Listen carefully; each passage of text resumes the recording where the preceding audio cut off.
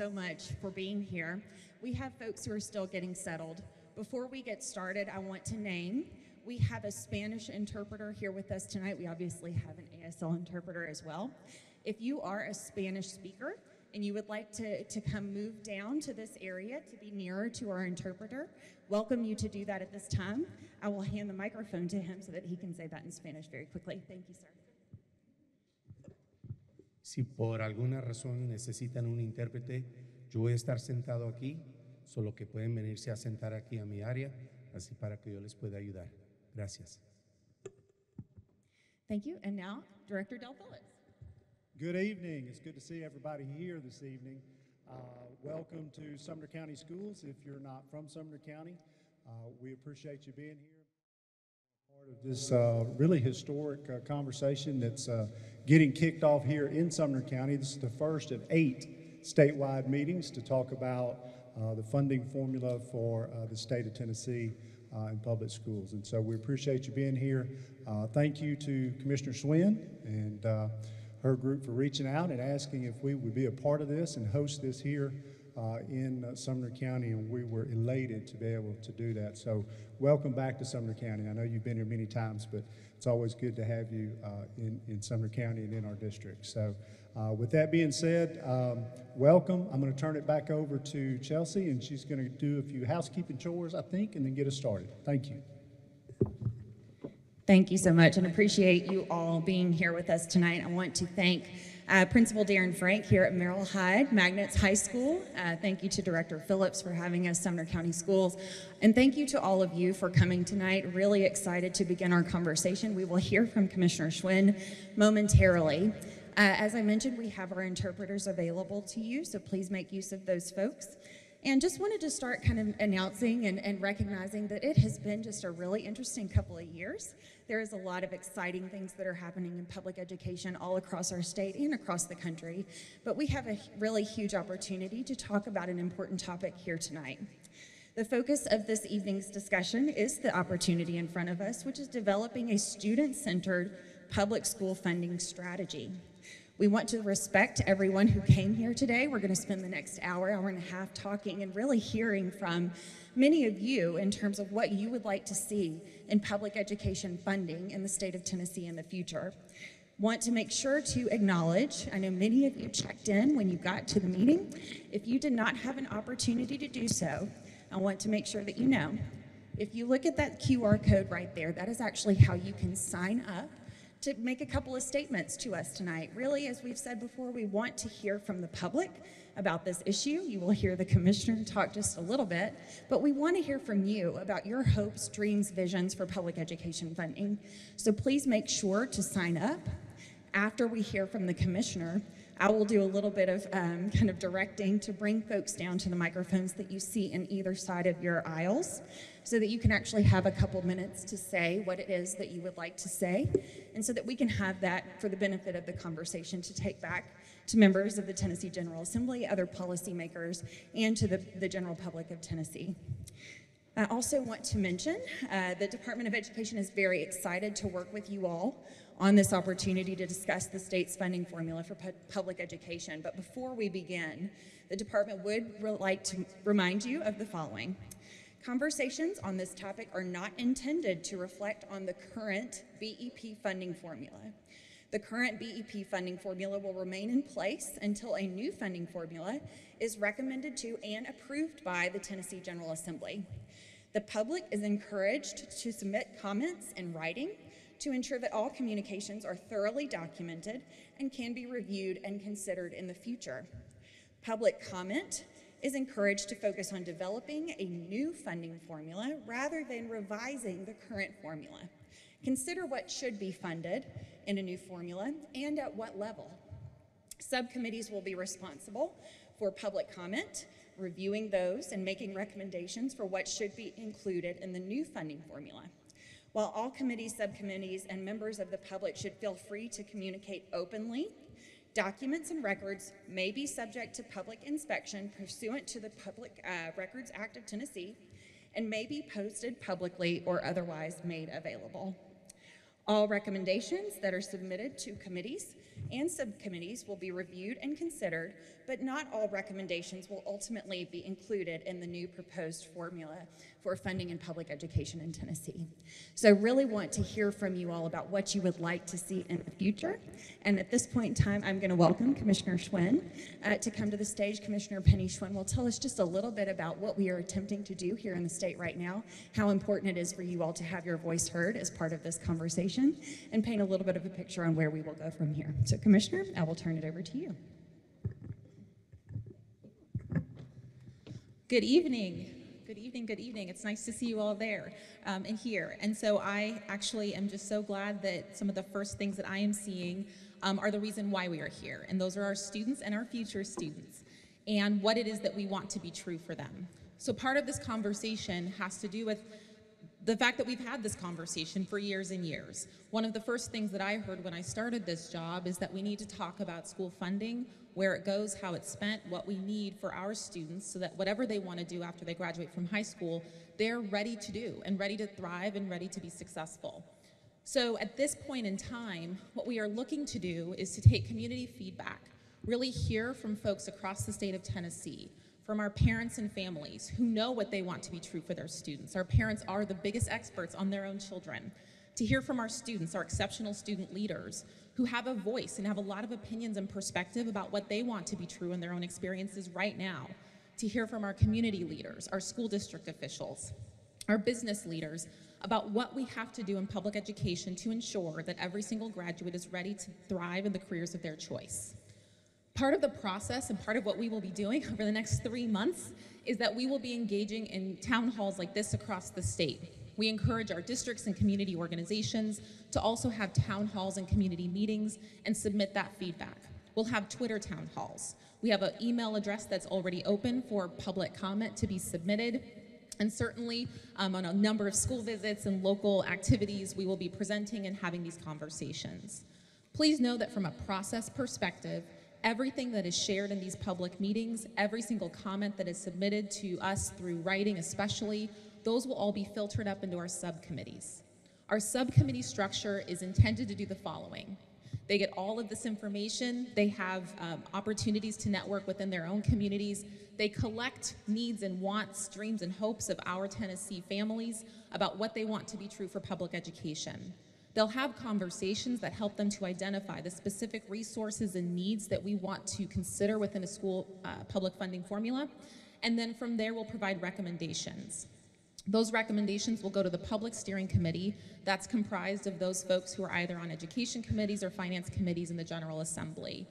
Those recommendations then may or may not be considered by the General Assembly for a new formula. But that is what we want to do. We want to make sure that everyone is heard, whether you can come out here in person, whether you're live streaming, whether you want to submit something on your phone while you're at someone's soccer practice, which is what my husband's doing right now because he cannot come, so he will be sending in his comments, whether you want to make sure that you are part of a Twitter town hall so it's a more engaging back and forth. We want to try different opportunities for people to meet them where they are at and ensure that every single Tennessean is able to provide feedback in a way that is meaningful for them. This is really about a needs assessment. What do we want to be true for public education in this state? That is a very, very big question. For many of us with kids, I've got 2 girls in public school right now.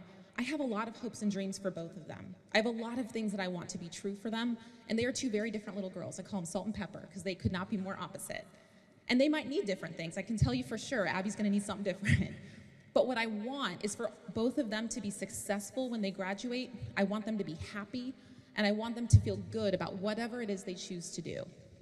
This is a really important conversation because it's a conversation about families, and it's a conversation about the futures of our children. Let me tell you what this is and what it's not. This is about developing a new formula and having an idea about what that can be from the ground up. This is creation. Sometimes it's hard to come up with new ideas versus talk about something that already exists, but this is about creating a new formula. This is not, and I want to be very, very clear, this is not about some preconceived formula. We know we want to go to a student-based, and that means we know how every individual child is funded and what that will mean for them.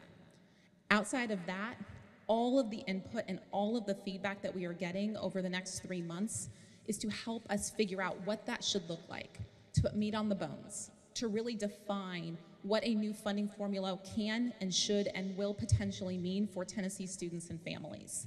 So what you say, what you contribute, what you submit, it will all be reviewed, it will all be considered, and it all deeply matters. So I really encourage you to get involved. If you want to have community meetings with your friends and relatives and neighbors, please do that. This cannot be the first and only way that folks engage. This is going to be an ongoing conversation. But know that it is one that matters deeply to the future of our state and the future of our kids. I'm super excited to actually see students here today. I do want to recognize a couple of young women that I talked to earlier. If you both wouldn't mind standing, just to give us a visual, these are some of our student leaders who will help us to figure out what that formula is going to be. So if we can give them a hand, I think it's amazing. Thank you. And then I'm not gonna call y'all out because I know y'all are doing homework and I'm super excited, but we have some other students who are a little bit younger and not quite ready for those high school responsibilities yet, but we have families here, and I know we have many families in the audiences, so just wanna recognize that we've got a lot of students, and this is giving us the visual of why we are here.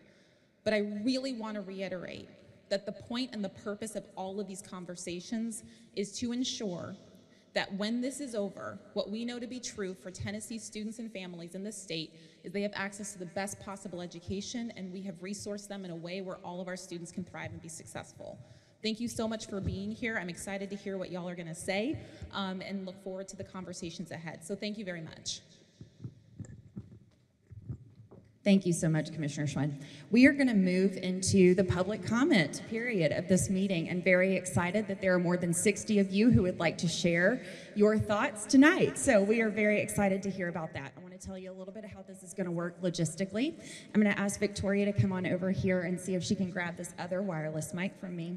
We realize that you all are in an auditorium seat, and it might be a little difficult to get up and get out to the aisles, and so we are actually going to bring a microphone to you. Scott Meltzer is going to have the microphone on this side of the aisle, and what I am going to do is stand here and actually call your names. I will call the name of the person who is next to speak. The first one, we'll get started here in just a minute.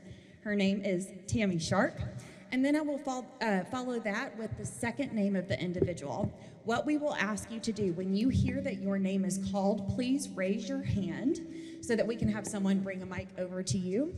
Everyone will have about 2 minutes to speak. We recognize that I think all of us could go on and on about what we would like to see for our children in Tennessee. We want to be respectful of your time. We also want to be respectful to the others who would like to have some conversation here tonight. So I'll ask Tammy Sharp to please raise her hand, and Robert Taylor to raise his hand. So Tammy is up here. And Tammy, we will go ahead and get started with you. Scott, you can take the mic to Mr. Sharp. Thank you. Thank you, Commissioner Swin, for having us here tonight. My name is Tammy Sharp. I'm from Rutherford County. We're the 4th largest district in the state. We have 50 schools. We have 50,000 students, really 60 if you count the city school. So what I want to talk about is not necessarily the education part of it. It's what I call the wraparound services. And I'm sorry I can't get it all in 2 minutes, but English second language students, Laverne and Smyrna now has 100,000 people in our area just from the numbers from the census. I have the largest Hispanic and Middle Eastern population in the whole county. I'm concerned of our students because, especially when it comes to testing, we have a year memorial on their testing, but my teachers are telling me that it's taken 3 to 5 years for them to fully understand. So that's one issue. The second is our nurses. Some we have, they're not fully funded, so we have 50 schools. We have some schools that share nurses, but we absolutely have high schools that have 30 to 40 students a day that they see. They may be figuring insulin for breakfast and lunch. They have feeding tubes. The general public has no idea the wraparound services that our school system does. And our nurses behind our teachers are the unsung heroes. And they're who absolutely kept our students in school, because we didn't close, kept them in school and kept them safe during the COVID shutdown. So then the next also would be our CDC and SPED. The federal government usually funds at about 15%, but about 25, 35 years ago, they said they were going to fund us at more. I think it was closer to 45%. We've never gotten that. So, and then the last is we've got 50 schools, 50 buildings. A lot of mine, I've got 14. A lot of them are older. most of the schools were built back in the 60s and the 70s. Our county is sitting on almost $100 million in deferred maintenance. Now, ESSER is going to help a lot of that, but you know, most of our older schools either need a roof or an HVAC, or they need both of them. So there's a lot of things that go into that BEP formula that aren't paid for that need to be considered. You know, I talk to our friends at the legislature and they say, the BEP is fully funded. I'm like, yes, but how old is it? It's just like our Tennessee unemployment. It's 20 or 30 years old. You're fully funding it, so what you're telling parents is true. But $275 is not enough for unemployment. So we have to go back and we have to visit this. And thank you for taking this on. And we all have so many issues that are in this, and it's not going to be one pill to swallow for everything. So that's what I'm thinking right now, and thank you for having us.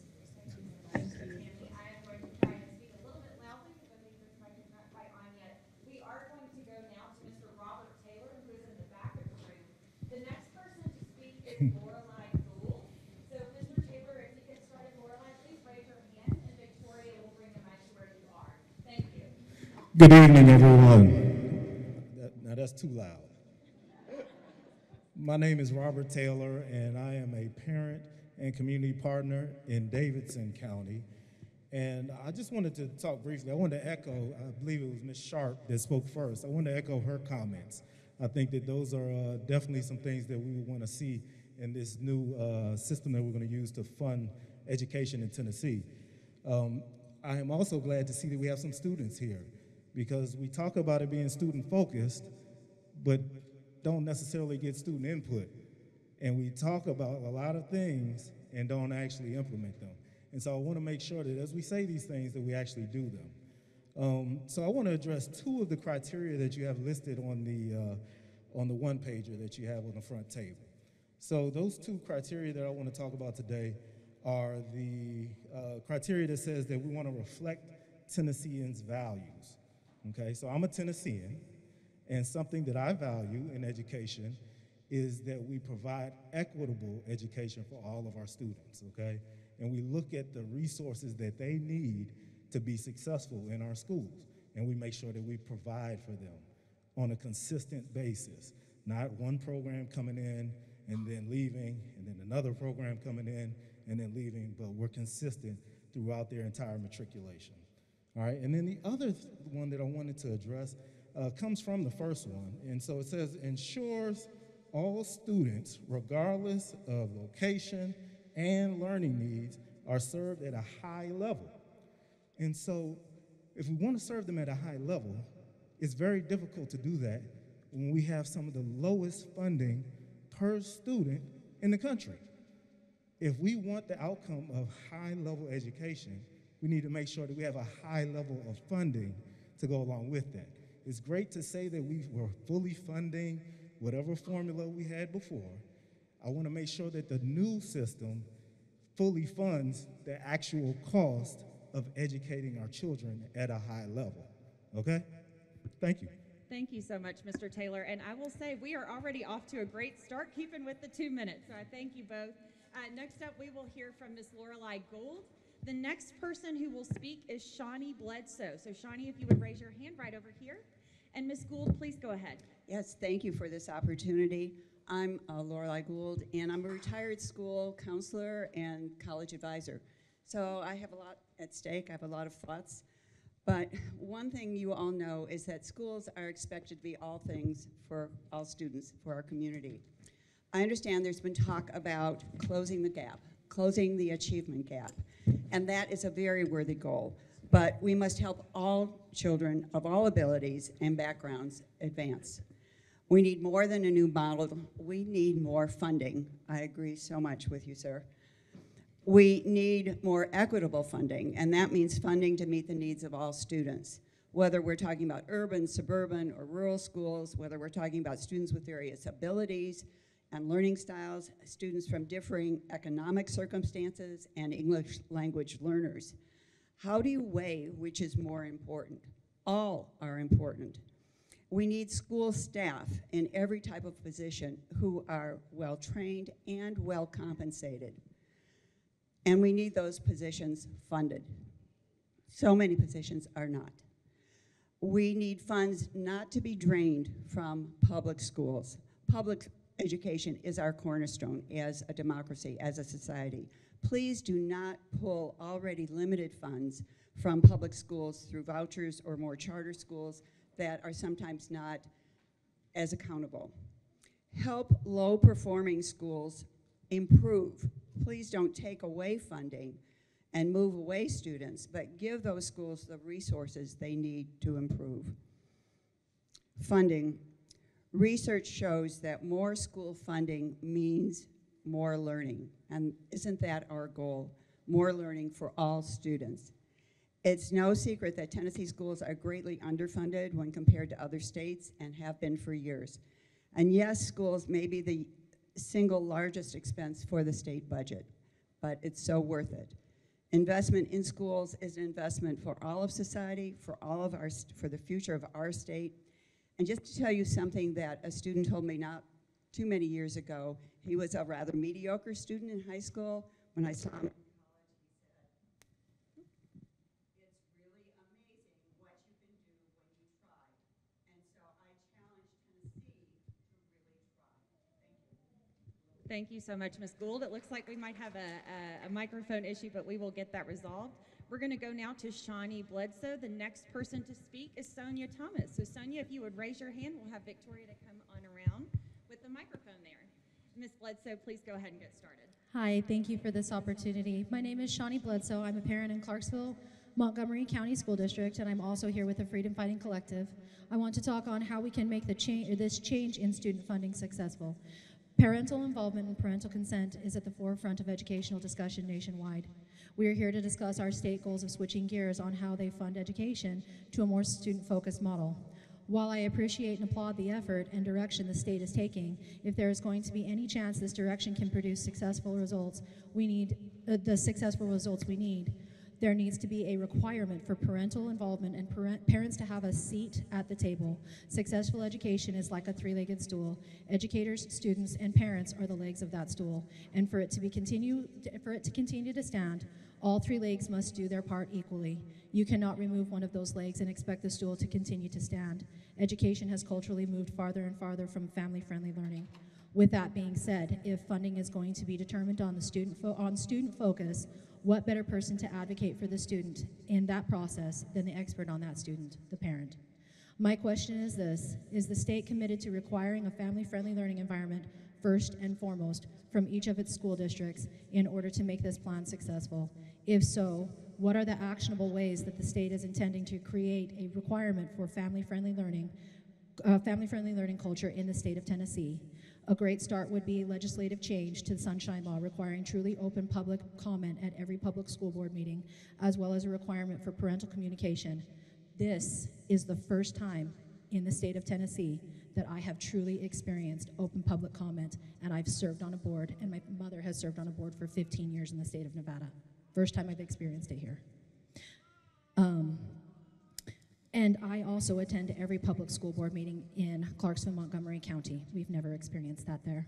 I also feel we need to require full transparency from our districts in terms of curriculum, policies, and educational resources used to educate our students. I look forward to the opportunity to be a true partner in education with our school districts. Thank you very much for your time. Ms. Bledsoe, thank you so much. Appreciate that. We are moving now. We will hear from Sonia Thomas. The next person to speak, I'm trying to get this last name right. It is Becky Zientek, something similar there. We see her here. Ms. Thomas, please go ahead with your comment. Thank you, and thank you to the person who just mentioned parents. Yes, we need parents to be front and center, not only today, but in the future and when the final decision is made about this formula. But also, we need to make sure, I want to piggyback off the young lady about transparency. We need to make sure we don't make decisions until we have receipts. Make sure that the new formula is producing outcomes for students and not paychecks and jobs. We need to make sure that our students are reading above grade level, that we set high expectations for them because they are genius. I'm looking around this room, and as you can see, all of these parents, we represent parents and grandparents from our most struggling community who have the children who are in our lowest performing schools. We're talking about losing sleep. We're talking about making decisions about our children, making the wrong decision and hoping and praying that you don't cost them their lives. So this formula needs to be directly focused on these babies.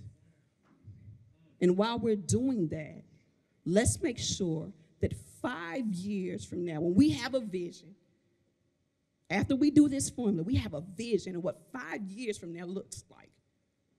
And then we come back and we look to see if we made progress. And if we didn't, overhaul it again. But there are many students in districts across this country who don't have a lot of time, y'all. We're talking about real lives. So make sure that we take that into account. Thanks. Thank you so much, Ms. Thomas. I appreciate that.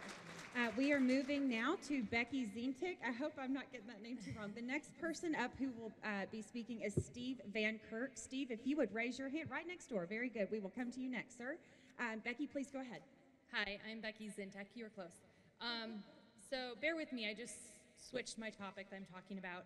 I was going to talk about technology in the schools, which I'm very passionate about ending so much technology, but I actually feel after hearing so far today, I want to share with you something. I'm a military family, and we have lived a lot of places. We've experienced a lot of school districts and a lot of schools. One thing that I always go back to is West Texas, and we actually weren't military at that time.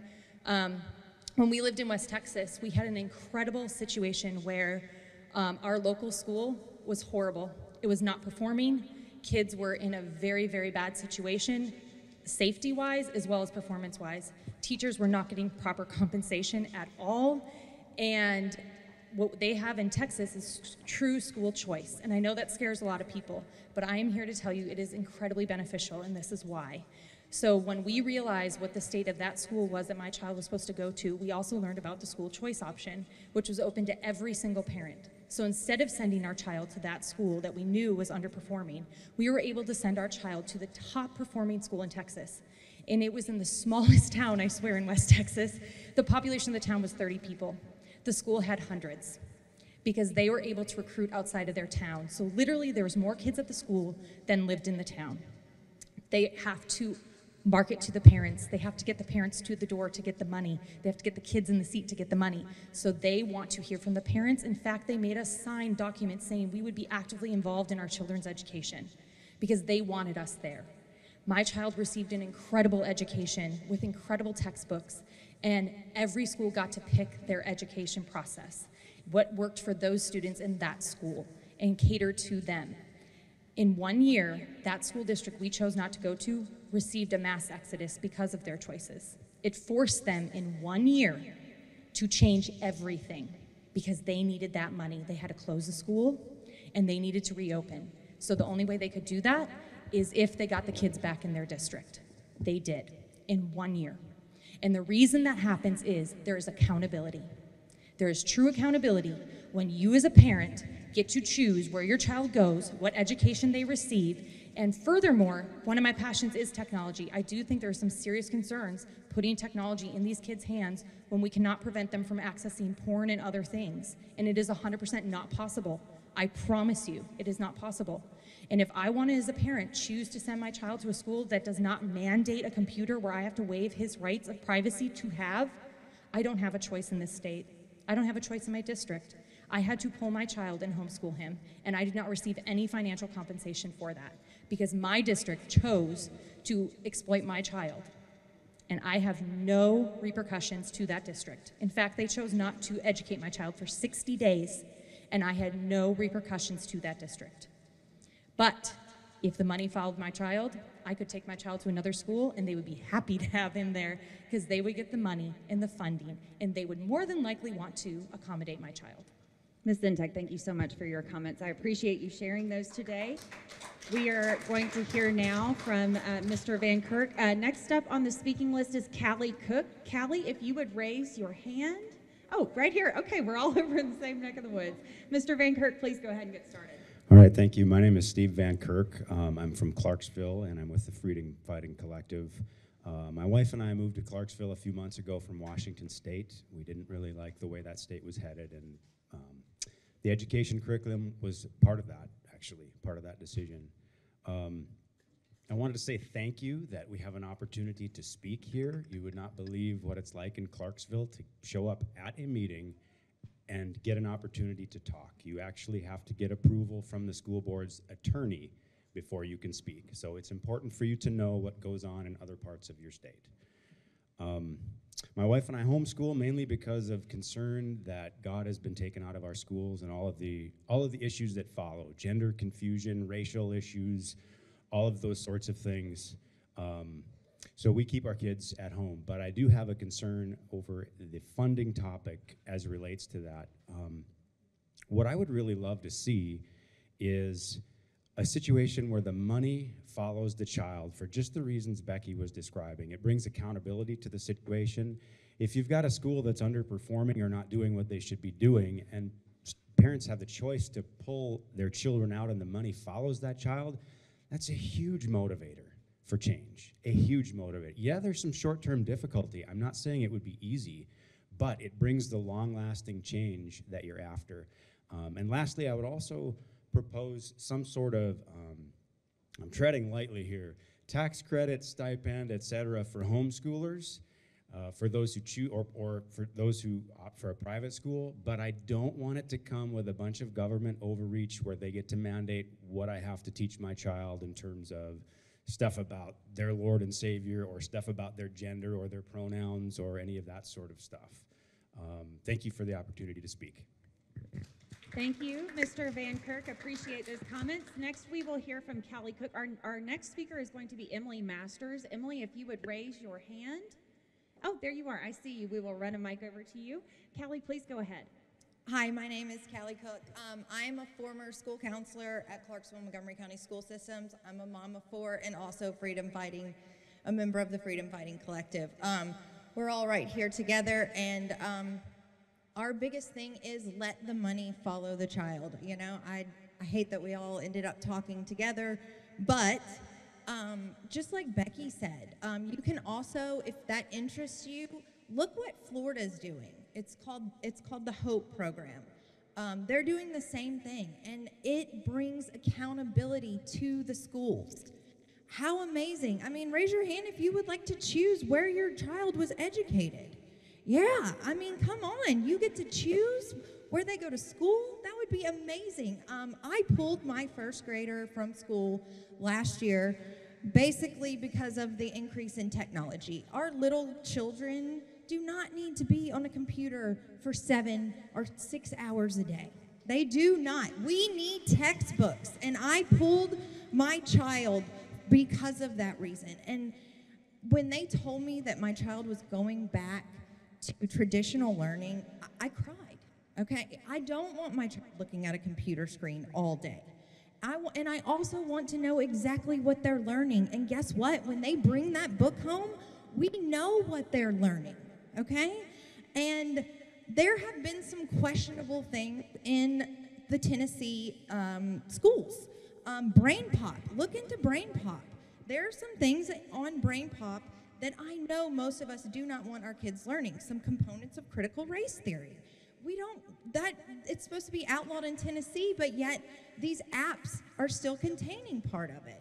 So if I'm worried about what my child is learning, why are we funding that? It is time for the money to follow the child. Thank y'all. Ms. Cook, thank you so much for your comments. We are going to hear next from Emily Masters, who is right over there. Our next speaker is going to be Frank Napolitano. Frank is here too on that side, so we will come to you with the mic, sir. Ms. Masters, please go ahead and get started.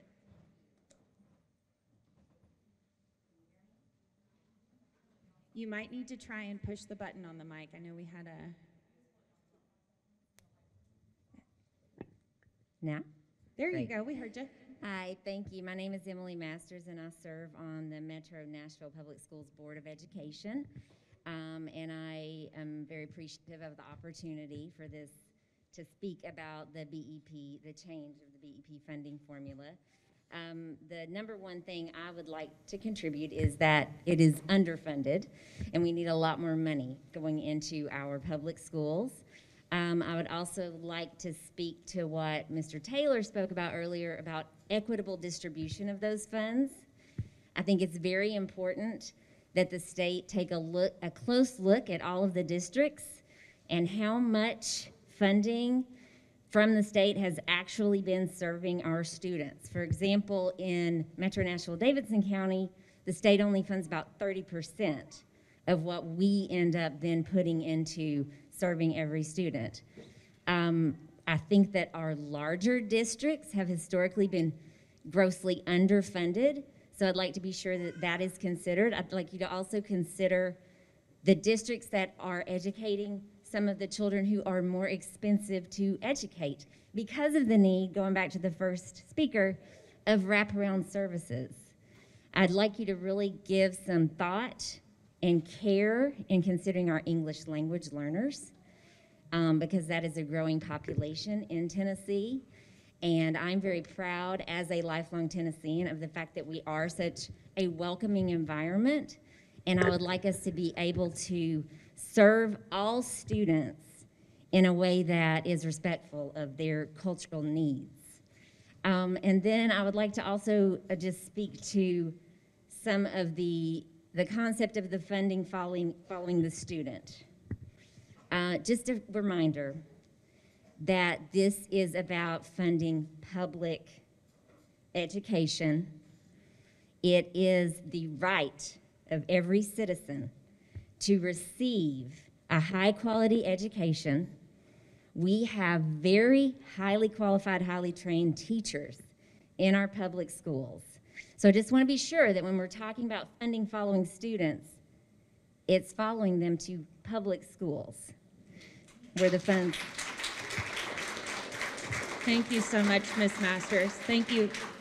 Thank you so much, Ms. Masters, for your comments. I appreciate that. We are going to hear from Franklin Napolitano. Next up is Marilyn Caperton. Marilyn, would you raise your hand? Maybe it's Mary Lynn. Mary Lynn? Okay, we've got you right down here. We will get you a mic. Mr. Napolitano, please go ahead. All right, thank you very much. So I had some prepared comments, and I've kind of thrown those out the window. So I heard you talk about your kids, which you referred to as salt and pepper. I also have two kids. I have a boy and a girl. They're twins, but they couldn't be more polar opposite. He's blonde hair, blue-eyed. She's brown hair, brown-eyed. He's a lefty. She's a righty. He's an introvert. She's an extrovert. They learn very differently. They're very different kids, but they're twins, so as a parent, it's hard to not compare. How are you doing in this grade, especially when they have some of the same teachers? So students are very different, right? Even coming from the same parent, they're different, but certainly from all across the state of Tennessee, all across this room, they're very different. We heard a little bit about public comment, and I heard somebody talk about Clarksville, and I live here in Hendersonville. I do think the parent and public access to speak at meetings needs to be addressed, whether it's addressed through this or other measures. People need to be able to go and speak and advocate for their son or daughter at school board meetings without the concern of repercussions, or without, here in Sumner County, making sure that the thing they want to talk about is on the agenda. So here in Sumner County, you can't talk at a public board meeting if it's not on the agenda already. So if I want to advocate for something that happened at school, well, if that item is not on the agenda, I can't give public comment. I think that's a disservice to the parents and the students. We've heard a lot about school choice. We've heard a lot about funding following the students. And I think to be student-focused, it has to follow the student. Otherwise, it's not student-focused, because what's right for my two kids is not the same that's right for every other person's kids in here. We heard about values, the Tennessee values. Well, not everybody has the exact same values, so I, as a parent, need to decide what's right for my kids, and maybe it's not the same for both of them, but the funding does need to follow the student. And it's public funding, not a public school. The funding dollars are coming from the taxpayers. That's what's making it public, not the entity. And competition makes us all better. When we look at like FedEx and UPS, FedEx makes UPS be better if UPS wants to continue to thrive. And UPS makes FedEx better. So we need to not look at this as competition and try and close it up and guard our K through 12 schools and protect it from, school choice and vouchers and private schools. We need to control it like it's in a perfect bubble. It's the competition that makes us all better as people. So we need to be open to that with school choice and letting the money follow the student. The public funding following the student is the only way you're going to get the student success. Thank you. Thank you so much, Mr. Napolitano. All right, we are going to hear now from Miss Marilyn Caperton. The next person on the list is John Little. So John, if you would raise your hand, John Little, we will run a mic down here to you. Ms. Caperton, please go ahead and get started. I am a retired public educator of 40 years plus. And of course, since 1974, education has changed a lot. But there's still some basic things that are important.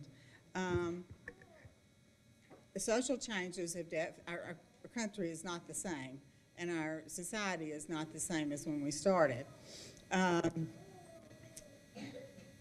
We have an extreme need for help with school counselors in the building because our children are in need of a lot of support with social skills, not just how to get along with each other, but to give them coping skills in the homes that they live in. School counseling addresses academics, emotional skills, and work and future employment skills. Our children are living at a time where there's a lot of abuse and a lot of neglect, and we need to keep the ratio for the school counselor's education, which has never been used in elementary. It should be 1 to 350. The first year I taught as a school counselor, I was the only one, and it was 1 to 800. And I've never had less than 500 kids.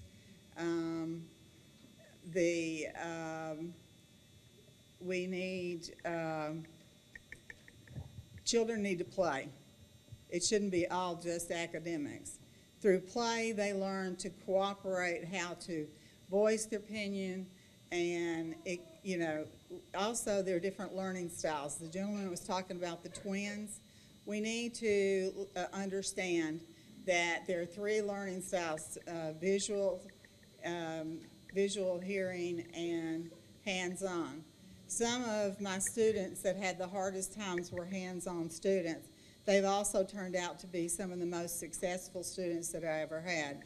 I've had some children with high IQs that straight A's, and everybody thought they were smartest kids in the class. Many have done well, but many have failed, because they weren't challenged emotionally. We need mental health counselors in our schools because these are serious problems. If I shared with you a story that one of my school counselor's friends told me, she just needed somebody to talk to. It was horrendous what this child had experienced over spring break. We need mental health people to assist them, and they need to be able to listen and accept all different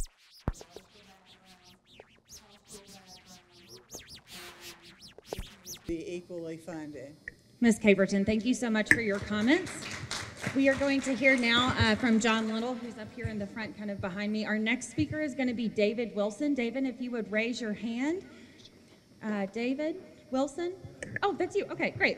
We'll come to you next. All right. Mr. Little, please go ahead. Thank you. And my name is John Little, and I'm a Nashville Propelled Powerful Parent Leader, but I'm also on the Metro Nashville Public School Board. And I wanted to speak today because as a person who has grown up in Nashville in an urban school district, and as we talk about money, right, I get really jealous because as we talk about our Metro Nashville Public School budget, it's $1.1 billion a year. And that's a lot of money, right? But it may not be enough. But the reason that I'm here advocating as we think about student outcomes, because in some communities in Nashville, you have low-performing schools, which we call priority schools. Priority schools are the bottom 5% schools in the entire state. And in Nashville, some kids go to a bottom 5% elementary school, a bottom 5% middle school, and a bottom 5% high school. And to me, that's criminal. It's criminal. And so my nephew, Malik, raise your hand. Hunters Lane. My other nephew, David, raise your hand. Maplewood. My other niece, raise your hand. Whites Creek. Once they graduated, it really was no opportunity. And so we have to do something different. And as we talk about funding school systems, we need to have outcomes. And so before that kid leaves high school, can they read? Can they write? Can they do arithmetic? Do they have financial literacy? Are they going to be able to thrive? If all that we're talking about is funding schools and funding public schools, we are wasting our time. And you can ask my nephew is going to speak next. It did not benefit him to have a fully funded budget and him not be taught how to read or how to do math. And so I think we got to open our minds and take a step back and say, let's not talk about buildings. Lord knows I care about teachers, but let's not talk about teachers. Let's talk about the students that we created the buildings and the teachers for. How are we affecting their change? If we're not doing that, we need to rethink it. Thank you, guys.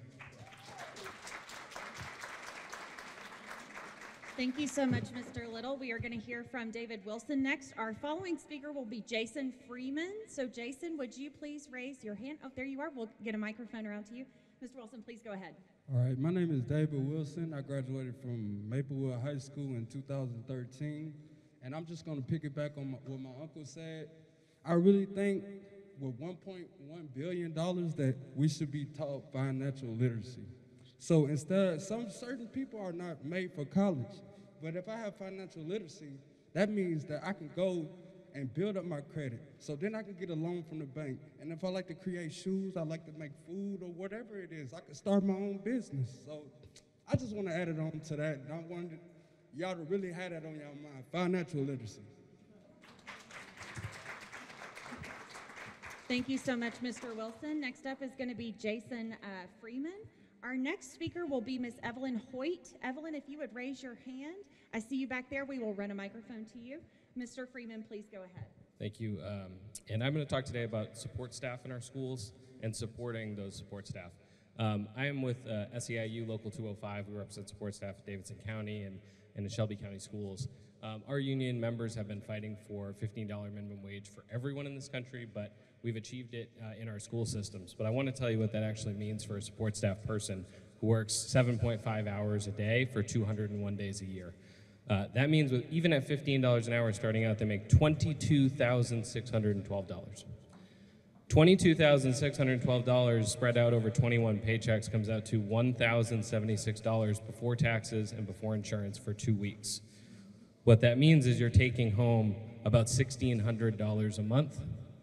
The average rent in Nashville right now is $1,750 a month. I'm going to say that again, $1,600 take-home pay for a starting support staff person in a city that costs $1,750 for rent. We can't solve what's happening for education outcomes if we don't address what's happening outside of our school system, which is systemic poverty. There's over 1 million people in this state living in poverty, and our school system is keeping a lot of those people in poverty with the way that we set up our employment. So I just want to challenge our state to think about supporting support staff with the funding formula as you go forward.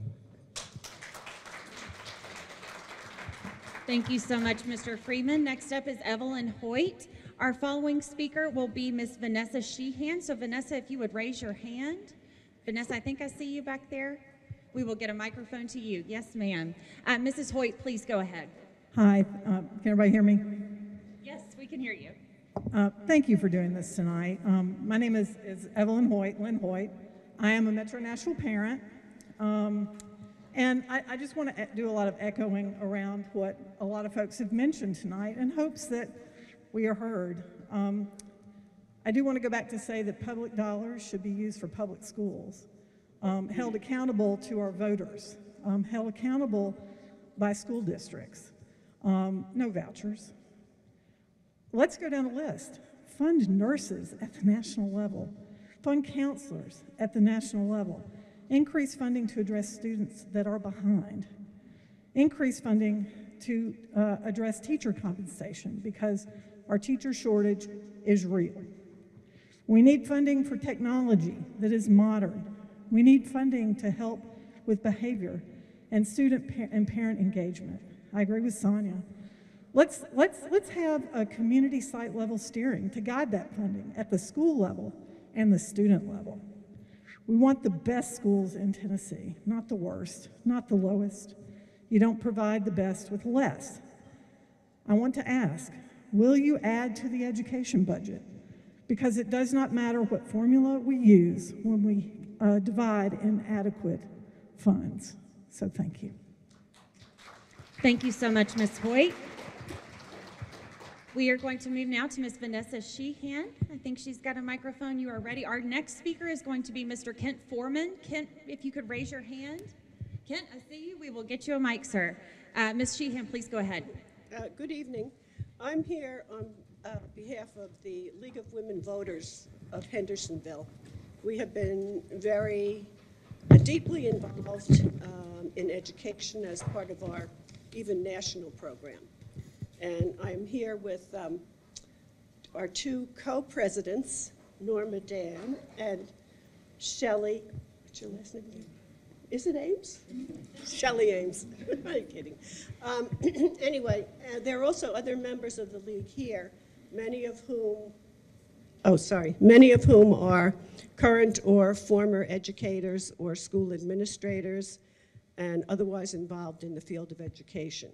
Personally, I practiced school law and represented school boards for 38 years before I retired. So we have a real clique here in terms of our interest and experience in education. We propose just to make a few remarks, brief remarks, and we have supported those remarks with paperwork that we have passed on. Hopefully it will reach the commissioner. But here we go. State and local leagues in Tennessee have, for decades, identified various inequities in the Tennessee educational system, particularly with respect to funding. We have given the governor and the legislature an extract from the Education Trust's Advocacy Guide, but I want to zero in on the crucial issue of expenditures per student in Tennessee as compared with the rest of the country. The national average per student expenditure in 2019-2020, based on fall enrollment. This can also be done, by the way, based upon actual attendance. But in any event, in the same year when the federal national average was $13,597, it was $9,978 in Tennessee, which made Tennessee number 45 out of 50 states. In other words, as least amount expended. We have supported these comments with a research study from the NEA, which is the National Education Association, for those who don't know what NEA means. They did a very extensive study in April of 2021, so it's quite current. Now, in this context of the expenditure per student, a Berkeley economist, and you're going to wonder, why am I talking about an economist, named David, along with two of his colleagues, 2 weeks ago, won the Nobel Prize in economics. Their research was based on whether school quality and school resources map labor market outcomes. That means success in school and your ability to get a decent job. Like the young man alluded to that. Anyway, one researcher concluded that students who attended schools that received more money after court-ordered financial reform earned more money as adults than students who attended the same schools just before the new money came through. So same schools, but after court action, more money, much better achievement. Ms. Sheehan, I will thank you for your comments. I want to make sure that we're fair and keeping everyone with the same amount of time. I can assure you that your document will make it to the commission. Okay, I'm finished. I just wanted to make sure that. No, I appreciate it Yeah. very much, and I Okay. appreciate you being here. I also think we are wearing our microphones out, which is a good problem to have because we want to hear from all of you. So we might try to make do with one of those the wireless microphones. So just bear with us a little bit on the technology, folks, but I appreciate each and every one of you. Mr. Kent Foreman, you are up next. I think you've got a microphone and are ready to go. Our next speaker will be Chris Gregory. So Mr. Gregory, Miss Gregory, Chris, if you would raise your hand. Okay, I don't see that person. I don't see that person here. Let me see if I can identify the next speaker. It's Audra Bridgman. Is Audra here? Audra, I see you. We will come to you next. All right, Mr. Foreman, please go ahead. Okay, I'm Kent Foreman. I'm a resident of Williamson County. I've been involved with Metro Nashville Public Schools for about 15 years in a volunteer capacity. I echo so many of the comments that already been made. I just wanted to emphasize, one, that the pie that we're talking about is just not big enough. We can move the deck chairs around on this existing pie, but we're not going to accomplish what we need to for our students. So the pie needs to be bigger, more funding. We're spending $77 a day for imprisoned people and $53 a day for our students in public education. And the current funding does not cover some critical areas like, and it's already been mentioned, technology for every classroom, enough teachers from a ratio perspective for every classroom, enhanced studies for AP courses in foreign language and physical education, doesn't cover expense for mental and mental health. It doesn't cover professional development for teachers. And the ratio for, it's already been mentioned, the ratio for social workers and counselors is just not sufficient. It's way low compared to the national average. So to me, it's all about the amount of funding. It's not so much the allocation of funding. Another statistic is that the state spends 2.9% of all taxable resources on education. That's the lowest in the country. Thank you so much, Mr. Foreman.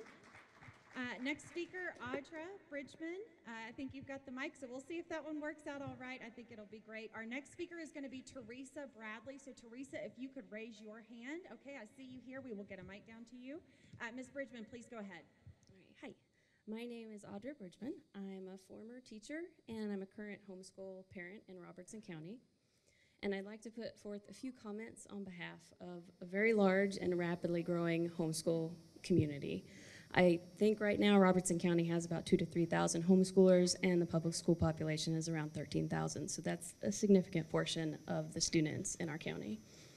I support all the educators and all the methods. I mean, I've done the teaching scene before, so I know you guys are working hard, and I appreciate everything everyone's doing. But for a wide variety of reasons, people have chosen to homeschool, and they're not going to, as far as I know, they're not going to change that decision easily. So I'm here on behalf of them to support the issues that they go through with teaching their children. A lot of these families, homeschool families, have had to switch to one income, and they're purchasing everything out of their own pocket. So things that other students would get, curriculum and computers, field trips, and all the other basic supplies, they're purchasing those out of pocket. And honestly, a lot of homeschool families don't have the money to afford all of that, so they just do without. So a lot of times you see them competing for free resources at the library because they can't afford a full high-quality curriculum. I have another angle to this, that I own a small business where I provide educational supplies to students and families in schools and museums, different places. And I've seen over the past 5 years of this business that many states across our country offer funding directly to families. And so I have a lot of parents come to me and tell me about their state-funded programs, that they're purchasing their supplies and they'll be reimbursed by the state. And that varies widely on how they implement those programs. Some of them, the parents submit receipts to the state to get approval for the purchase, whether that's a tutoring program or direct supplies for curriculum. Some of them have a vendor set up where, as a business, I can apply to be a vendor, and if I'm approved through that state, then the parents can go straight to the website and purchase directly. So that's another option. I don't know how feasible that is for Tennessee. Obviously, there are a lot of funding issues, but that is something that I see a lot of families going without, and I think that we could support them for really not a whole lot. I mean, I know it takes a lot more to fund a student to go through a public school than, you know, $1,000 for a homeschool student's good curriculum. So those are my comments. Thank you so much for your comments, Ms. Bridgman. We appreciate those. Next up, we have Teresa Bradley, our following speaker. Y'all, we are rounding home base here with the folks who said they wanted to speak. Camden Dowell will be the next speaker. Camden, if you could raise your hand. Camden Dowell. Okay. Let's see if Miss Liza Ramage. Liza, oh, are you Camden? Do I see your hand? Carlene Dow, I apologize. We are going to come to you next. So we are going to get a microphone over to you. Ms. Bradley, please go ahead and get started. Hi.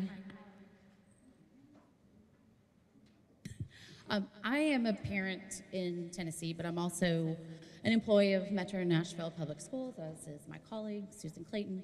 But tonight we're here representing on behalf of our state organization, the Tennessee Association of School Psychologists.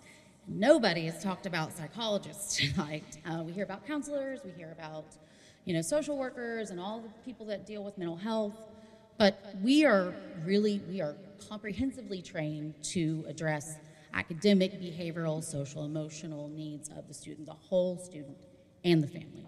So in our national recommendation, we're supposed to have 1 to 500 per psychologist to student.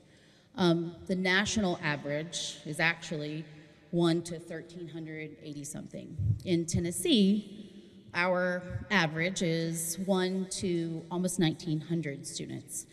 There are some districts that have no actual full-time employed school psychologists. There's actually 34 that have 3 or less.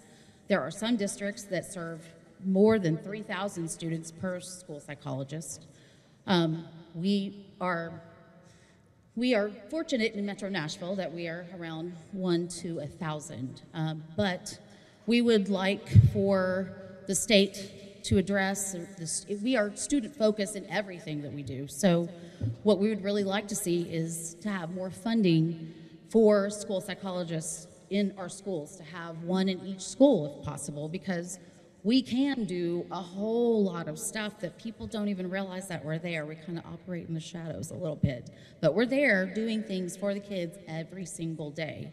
So we would love it if we could get more funding to attract people to Tennessee, because we aren't paid very well in Tennessee, and we have a whole national shortage of school psychologists to begin with. So if we could put more funding into the budget for that, it would be great for our students. It would help tremendously. Thank you so much, Ms. Bradley. We'll hear from Carlene Dow. Did I get it right? Okay, good. Next up, it will be Liza Ramage. Liza, I see your hand. We will get a microphone to you. Ms. Dow, please go ahead. Thank you. I'm a product of the public schools myself, and I was inspired to be a teacher myself, and I was a special education teacher here in Sumner County for 30 years. My daughters both came up in the public schools, and I am a firm believer in the public school system. I saw that the needs of the most needy were not being met. We need to have, number one, more funding. 46th in the nation is not good enough for our students. We also need to meet the needs of the most needy, the people who are living in poverty, the people who are learning English as a second language, and the students with special needs. This is our responsibility as American citizens to educate all of our children and to make the world more equitable. Thank you.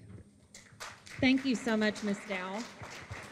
Next up, we're going to hear from Liza Ramage. The following speaker will be our last speaker from the night. That will be Miss Martha Wedeman.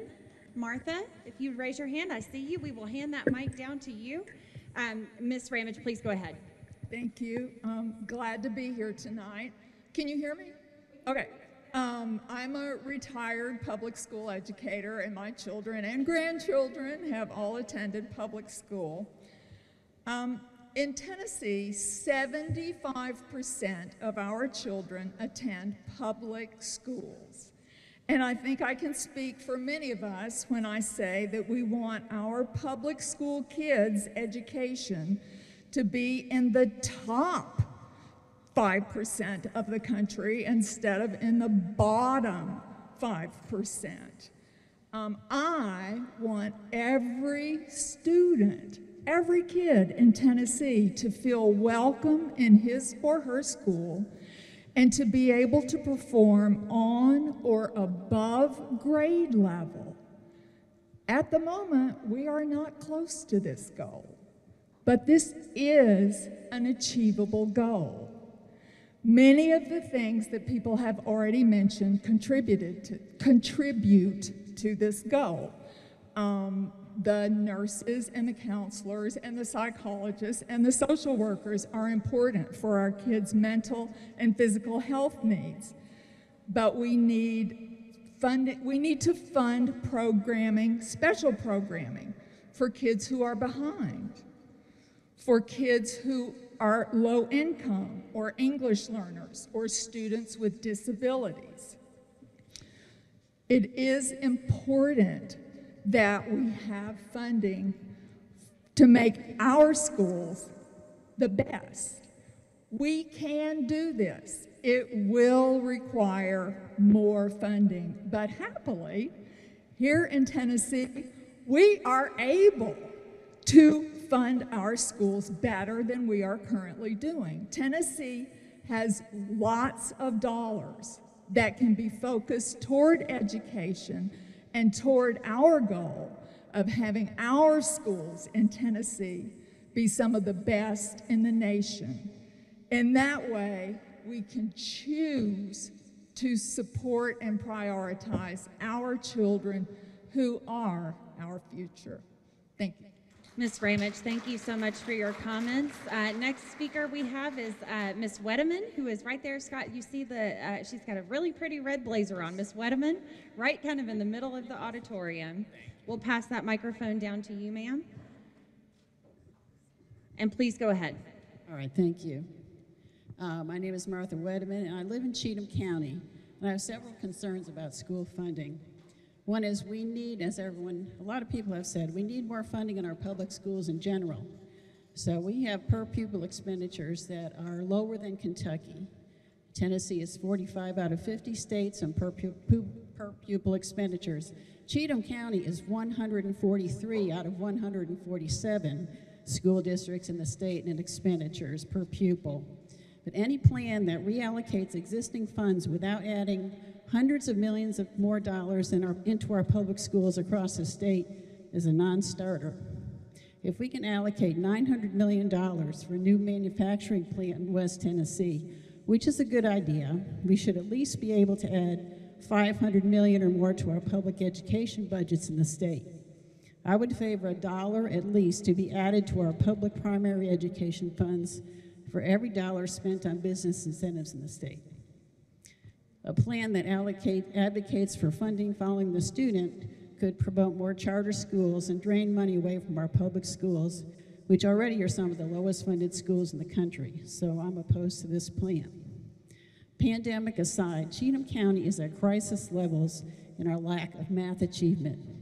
The high school nearest me, which is Sycamore, has only 8% of the students testing on grade level for math. Our administrators tell us that it's very difficult for us to hire and retain good math teachers in the county. The state needs to provide strong incentives for young adults to enter the teaching profession in math and computer science, and we need strong incentives for math teachers to be retained in school districts across the state, as well as provide math tutors for students who are so far behind. Early childhood education is the foundation for successful completion of high school and college, as well as achieving stable employment, studies show. All students need access to early childhood education with social supports for students and families. Also, the community school concept, which adds staff to local schools and strengthens resources for schools and families, is an excellent model. I know we have several of those schools in Nashville. Students must have adequate food, shelter, and clothing, and medical care to be successful. This model needs to be expanded to lower income urban and rural schools, and integrated social services need to be provided. We've also had 2 deaths in Cheatham County of teachers due to COVID. So to reduce staff, parent, and student deaths, schools should encourage everyone to be vaccinated. Ms. Wedman, thank you so much for your comments. Appreciate that a lot. Ladies and gentlemen, I want to thank each and every one of you who had an opportunity to share tonight. We know that we could talk way longer from each of you to hear your specific perspective, your specific stories. I want to invite you all to submit your comment to us in writing if you so choose. There is an email address when you signed in, when you came in, tnedu.funding@tn.gov. I'll say that again, tnedu.funding@tn.gov. We really want you to submit your comments, have your voice heard. Please send us an email so that we can include these comments in the discussion, make sure that all of the folks who need to hear from you can. Thank you again, and I will turn it over to Commissioner Schwinn for some closing comments. Thank you all. I was about to use my teacher voice, which I think I might do, because is this working? Oh, it's working, of course.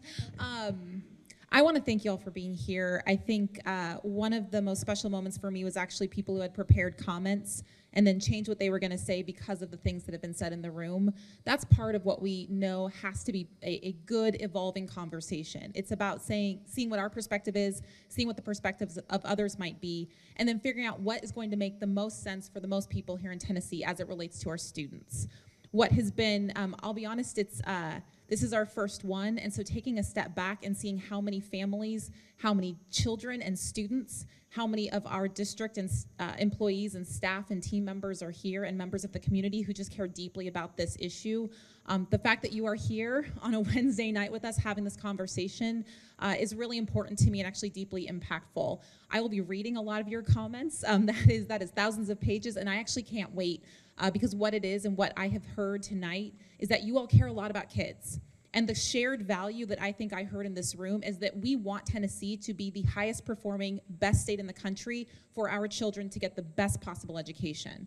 That is a value that we have all been talking about tonight. I want to make sure that when we are building and thinking about building a new formula, when we talk about a student-based funding formula, and I just want to say that's a little different than money follows the student, heard that feedback tonight, but a student-based funding formula where we are building a funding model based on the individual needs of every single child and what is going to help them to be successful and to thrive. What I'm hearing is that we have got to prioritize the needs of students. Thank you very much for everything that you've said tonight.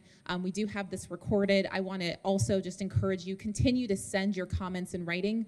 As this conversation evolves, you hear more things, you have more ideas. There is no limit to the number of emails that you can send. I know my team's like, thank you for saying that, but I'm gonna say it again. There is no limit to the number of emails you can send because this matters. There was a parent who said it best. We want to look 5 years down the road and design what we want to be true for public education in this state. And we have to figure out what that means today and over the next 3 months so that when we look back in 5 years and we look back to this moment, to tonight, to the 3 months that will follow, we can say we accomplished our goal to set our entire state on a path where every child has a chance and every child can be successful. I'm so deeply grateful for you showing up tonight. Please continue to be engaged and involved and just very, very appreciative of the time and what's ahead. And I think we are going to be bold here in Tennessee and do what's right for kids because that's what needs to be done. So thank you very much. Appreciate it.